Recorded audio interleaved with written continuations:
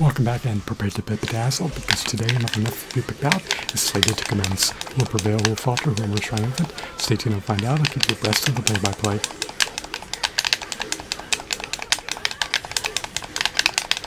Today the legendary, illustrious, renowned, revered, venerated, stoic, valiant, gallant, bold, audacious, Naruto, spit it up against Gaara. And Gaara will go down. Naruto's life points to depletion.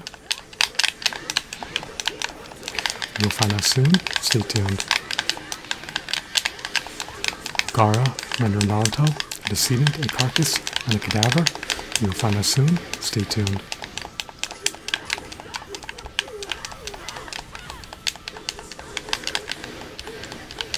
Is Naruto preordained to get martyred, maimed, mutilated, mangled, ravaged, brutalized, decimated, subdued, clobbered, pummeled, and incapacitated by Gaara?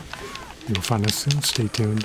Can Naruto sustain being employed in combat against Gaara for a prolonged period of time?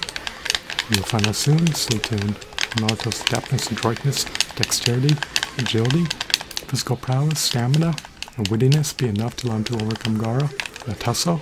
You will find out soon. Stay tuned.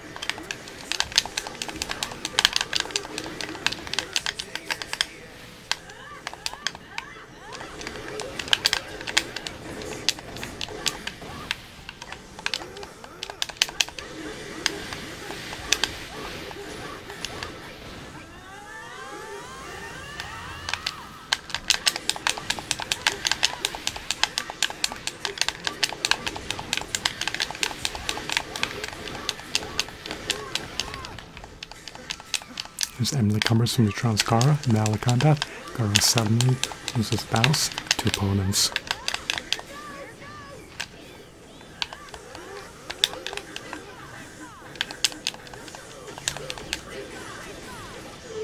Gaara cannot overcome Naruto in a tussle. Gaara cannot surmount Naruto in a scuffle. I hope that you're enthralled, bedazzled, decapitated, mesmerized, amused, floored, and fascinated. I hope that you're entrenched in unalloyed epicness.